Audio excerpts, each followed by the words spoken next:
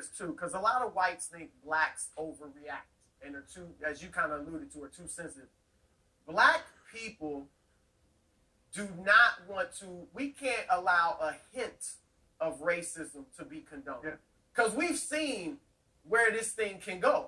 And we still are experiencing the after effects now. Right. And so that's why maybe sometimes we do overreact.